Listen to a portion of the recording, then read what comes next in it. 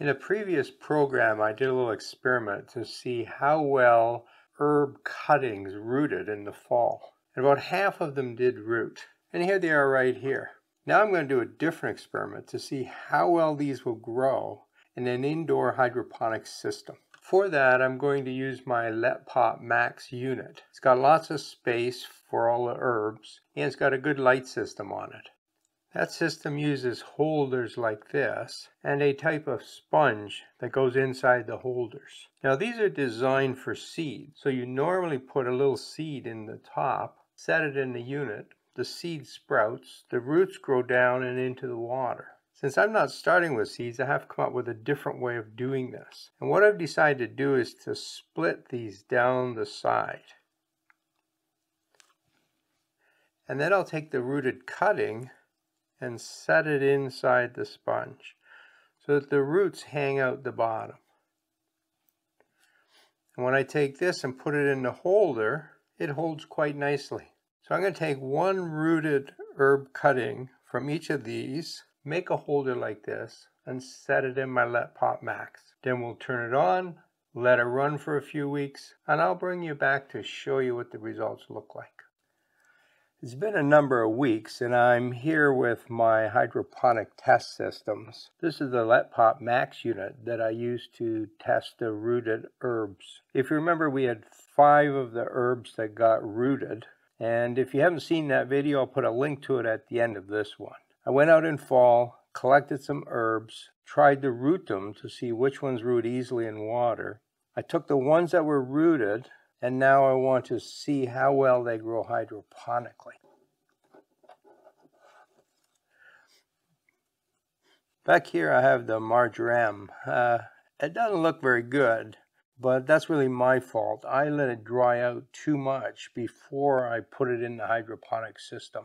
So that one's a bit of a bust. My fault, not the plant's fault.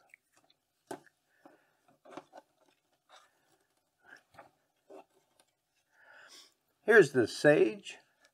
It's doing really well. Got a nice root system, good growth on top. Smells lovely. And I've had sage before in hydroponics, and it's a pretty easy grower.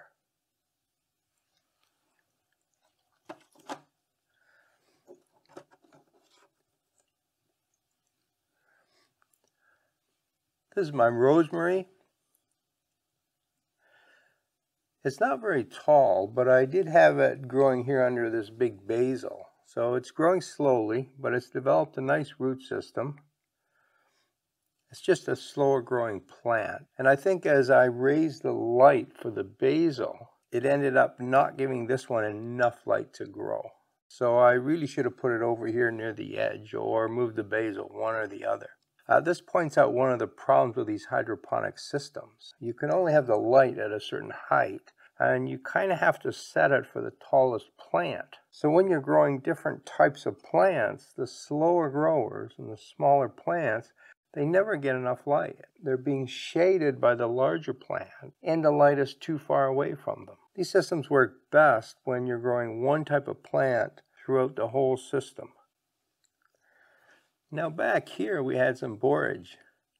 Now it was growing reasonably well. It started to flower, so I had to nip the top off.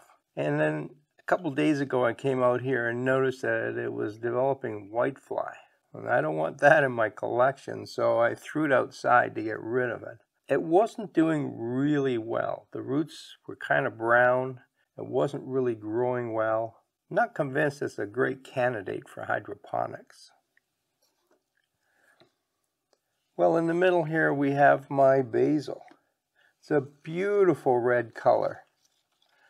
And in fact, it was larger than this. There was another big stem here, but we ate that last night. It's a great plant. I've grown basil before in hydroponics, and basil grows really well. So if you're new to hydroponics, that's a good one to choose. Now I could very easily take cuttings here, root them in water, and then put them back into this system.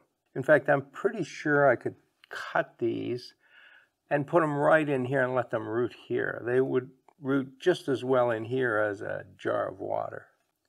So what's the conclusion of this? Some herbs root easier than others in water, particularly when they're taken in fall. The rooted herbs mostly grow well in hydroponics. A system like the Let Pop Max here could easily grow 3 or 4 different herbs, and as long as you pinch them back and keep them all around the same size, you'd have a good mixture of herbs for your kitchen. Now if you missed the video on rooting these things, I'll put a link to that right here. And down here I'll put a link to my other hydroponic videos. Happy gardening.